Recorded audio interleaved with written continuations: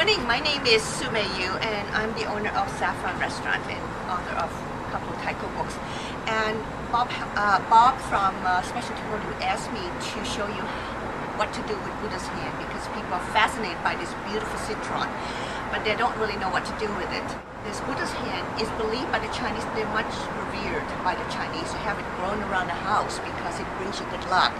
But most and foremost because it is medicine and it's used primarily to help ease bad colds and fever. So when you have a chill, you should have one of these syrup that is made from Buddha's hand to help ease that uncomfortableness that you get from catching a bad cold. But it could also use for restaurateurs to create wonderful dishes out of this by turning it into a syrup. The first thing that one should do with citron is, of course, to try to desalt it a little bit because it's, as you can see, it's very, very thick. So you pick one that is beautiful and slice it. And now this is a little bit too thick. It should be sliced much, much thinner than this. Okay, and then you put it into a colander and you put salt in it and you let it salt it and sit in the sink for about half an hour or so.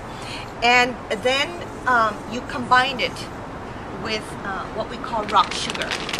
Because rock sugar, again, the Chinese also believe that rock sugar is considered also medicine because for some reason when it's processed and you use it to cook it, it makes the food all very glossy and clear and beautiful. It never really burns like granulated sugar. If you cook it for a long time, it kind of brown. This doesn't brown. It makes everything looks very, very beautiful and glossy. So what you do is that after you let it sit for about half an hour, you then combine it with about a cup of rock sugar. Now they come like in big pieces, like this. And I watch my mother, sometimes she just kind of crack it open, you know, make it so that it's a little bit smaller. Or you could pound it until it becomes like powder like this, which makes it easier to cook. Then you combine that with the salted version into a pot with about a cup and a half to almost 2 cups of water. But you don't add the water all at once. You add it a little bit at a time. And this takes regular patience. And while you're doing it, it makes everything around your house smell so wonderful. And it also clears your throat, clears your mind, makes you feel really energized and rejuvenated. In addition to just the rock salt and Buddha's hand, I add other ingredients which I consider to be also very, very nurturing and remedies for warming. And that is cloves, which is an analgesic, and of course ginger, which is both very good for the digestive system and the respiratory system. And also it's very good for the chest when you have a bad cold. So you combine about a tablespoon of this and a couple tablespoons of these, the ginger, and about a cup of the sugar and 1.5 to 2 cups of water, and you just let it cook slowly until it becomes this. And then after it becomes this, you see how glossy and beautiful it is. The water, the liquid is gone, it becomes thick syrup. Then you add about a cup of honey from your local area. And I really do believe in using local honey because it really does help you. I think it helps nurture your immune system so that if you have bad allergies or, you know, a bad cold, it really does prevent you from getting respiratory symptoms. So it's boiling like crazy now. I'm going to reach over for the honey. This is San Diego honey from the Santee area. I'm going to turn off the heat and I'm going to add about a cup of honey in it. Thick, beautiful raw honey.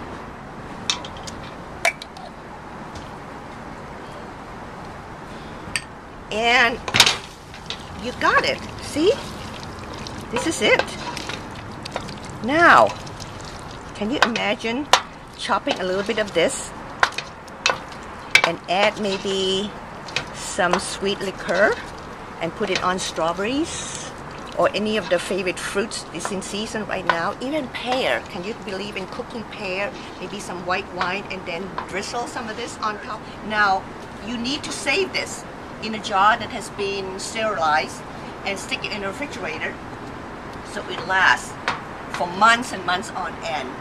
And if you happen to have a feeling that you're coming down with a bad cold, which I did yesterday, I kind of took care of my own self. I didn't feel so good yesterday. For some reason I thought I was going to come down with a bad cold. So I went home. I took about a tablespoon of Buddha's hands, cloves and all, ginger and all, syrup and all. And then I pour some hot water on it. Make myself a cup of tea. And you know what? I don't have a cold. I think I drove it away. So this is one of the remedies, so easy to make. And so it's like having your own medicine in your refrigerator, ready to go. But as for cooking, you could make a wonderful dressing to go with this syrup. And this is kind of a mixture of Thai and Chinese, because that's what I am. So I'm going to move all this out so you can see. Spring mix from specialty produce, a little bit. Okay, all the bitterness is really wonderful. These are watermelon radishes, again from specialty produce. Maybe I would say half a cup or more if you like, because of the wonderful peppery taste to it. And these are pink apples, which is in season right now. Pink ladies, I think pink ladies. I sliced them and I put some lemon juice on it to prevent it from turning color. And I'm gonna put in maybe about, this is half an apple. Let's put it all in. The secret is to put together a texture that is interesting, crunchiness versus softness and chewiness, as well as different taste of a little bit bitterness, a little bit bland, and a little bit sweetness. And then, of course, Saffron is known for our chicken. So this is the chicken from our, for the chicken salad. This is shredded, cooked and shredded. Okay, and the dressing is Buddha's hand, about a tablespoon, with some minced garlic, Thai pepper, Thai chili, lime, lemon, a little fish sauce, and the most wonderful oranges that I discovered yesterday at specialty produce. I don't know what it is, but it's the most beautiful hue of pinks and orange, and it's very sweet. You only need like about 2 tablespoons. So you put all this in there. I think this makes about 1/4 of a cup. And you mix it all up. And I happen to have some wonderful roasted fresh coconut flakes and crispy lemongrass that we made. So if you don't have these, you could garnish it with some almonds or any kind of crushed nuts that you like. Cashew is good.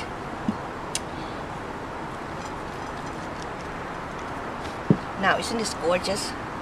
And it makes you feel good. If you don't feel well, the salad would really definitely make you feel better. So that's Buddha's hands.